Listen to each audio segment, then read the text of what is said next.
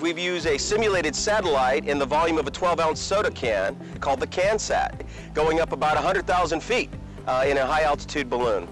Oh, so we helped create the payload for the actual balloon launch, so what's going to go up? We needed to have a correct velocity. So to fly a high-altitude balloon on July 25th. Our mean distance is 71.44 kilometers from the Yeager Airport. Yeah, I'm actually an Eagle Scout. Oh, cool. So the opportunity to do projects like this all the way up to low Earth orbit, it's out there. There are new things being learned, and there's going to be something that's going to be learned on this launch as well. I'm the Chief Technologist at NASA, and we're delighted to be here. And that's so impressed by what the Boy Scouts of America, the organization, is doing. And this is just a great example of how we can teach our young folks to start early. And this is exactly the kind of data that we're looking for that leads to better science and better knowledge of the planet and the universe around us. 3, 2, 1.